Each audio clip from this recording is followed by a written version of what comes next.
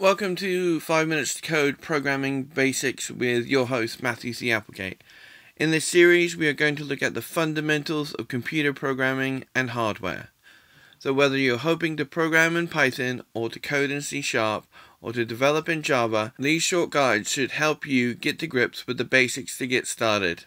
You won't need to download or install any software, so just sit back and enjoy.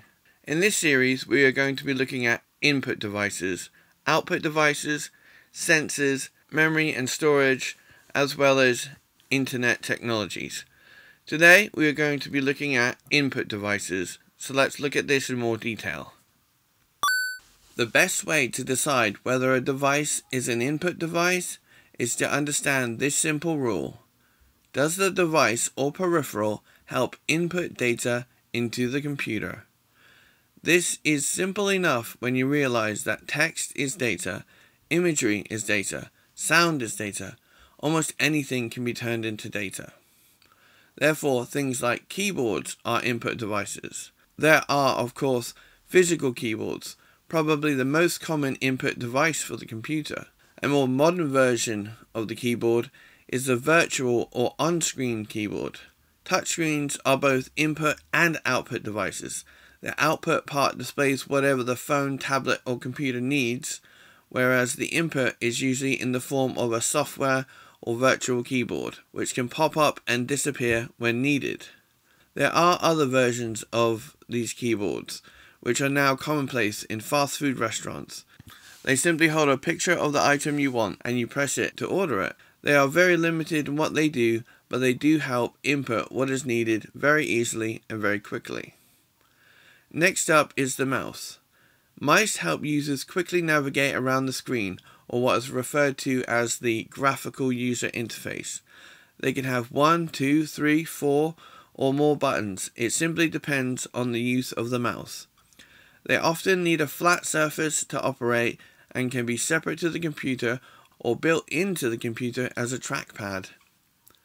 There are also other types of mice for different types of work. For example, a trackball. A trackball which is often used for computer-aided design as it allows the user finer control of the mouse. Next up we have scanners. Scanners allow fast input of documents. The input from scanners can be images or text. Additionally, the scanners are capable of interpreting that data in a number of ways. First up is OCR, or optical character recognition, which can convert the document scanned into digital text. This is a really efficient way of converting printed texts into digital texts. Another type of scanning is OMR, or optical mark recognition. This simply scans the document and checks it for marks in specific areas of those documents. It calculates where the marks are and interprets that as the input. This is used in things like multiple choice questions and lottery tickets. In addition to images and text, there are also barcodes, QR codes and more.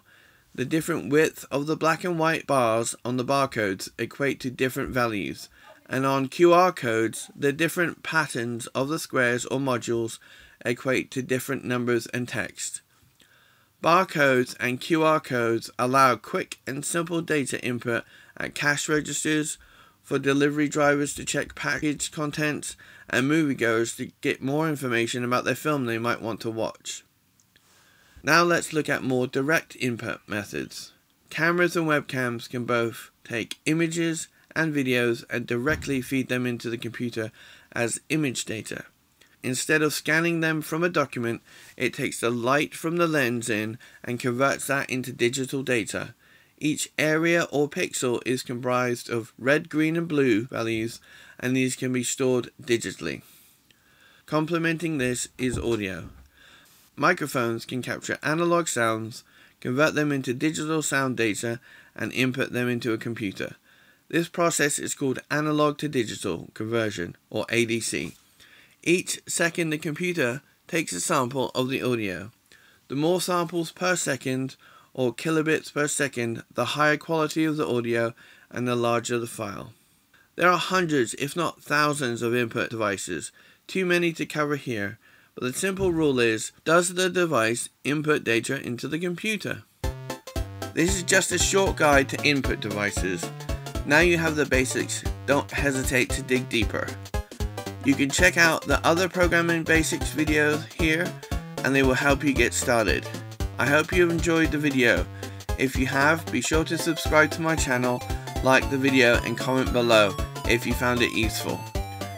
Until next time, thanks for watching 5 Minutes to Code.